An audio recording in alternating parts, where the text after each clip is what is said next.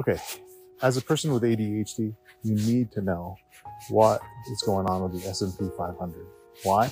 Because you need to know the catalysts that you would be sensitive to in the news that would cause the S&P 500 to go up and the S&P 500 to go down.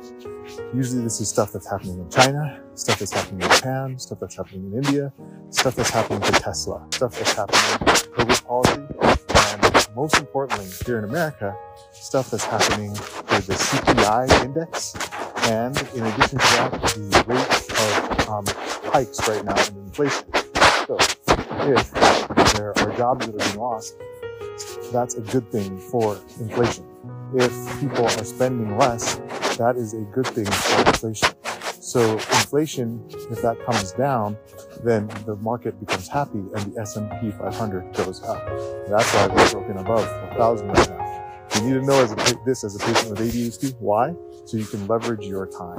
The more you learn about the financial markets, the more that you educate yourself, the better it'll be. And that will help you with your leveraging of